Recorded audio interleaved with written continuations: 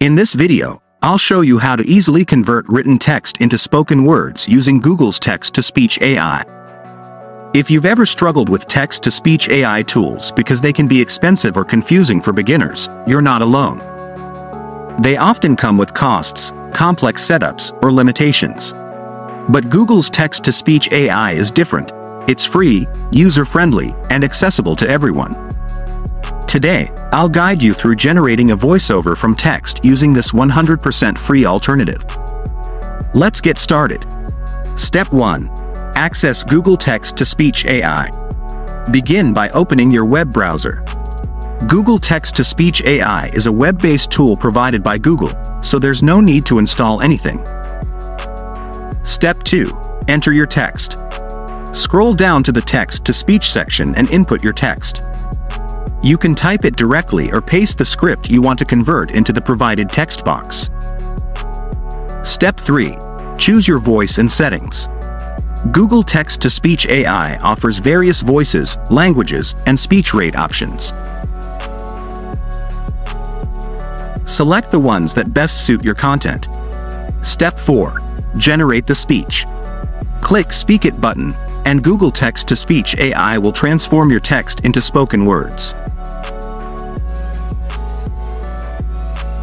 Google Cloud Text-to-Speech enables developers to synthesize natural-sounding speech with 100+ voices, available in multiple languages and variants.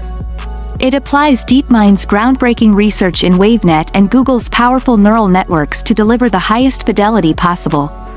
As an easy-to-use API, you can create lifelike interactions with your users across many applications and devices.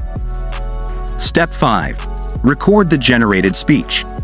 Please note that the free version of Google Text-to-Speech doesn't allow you to download the generated voice. To work around this, we'll use Audacity, a versatile and free audio recording software. Alternatively, you can use any other recording app on your device. Step 1. Download and install Audacity. Visit the Audacity website and download the software. Follow the installation instructions, which are typically straightforward, similar to installing any other computer program. Step 2. Configure Audacity for recording.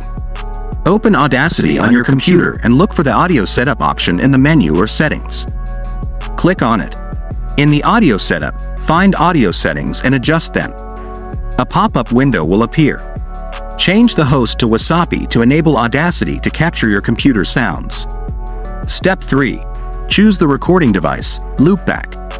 Once you've selected Wasapi as the host, find the recording device setting in the same window. This setting allows you to choose the device for capturing your computer's sounds, often labeled as Loopback or Stereo Mix.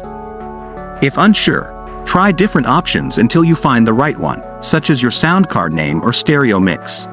After choosing the correct device, click OK or Apply to save your settings. Recording.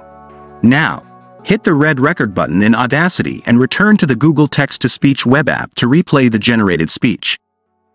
This will create an audio file of your AI-generated speech. Google Cloud Text-to-Speech enables developers to synthesize natural-sounding speech with 100+ voices, available in multiple languages and variants. It applies DeepMind's groundbreaking research in WaveNet and Google's powerful neural networks to deliver the highest fidelity possible. As an easy-to-use API, you can create lifelike interactions with your users across many applications and devices.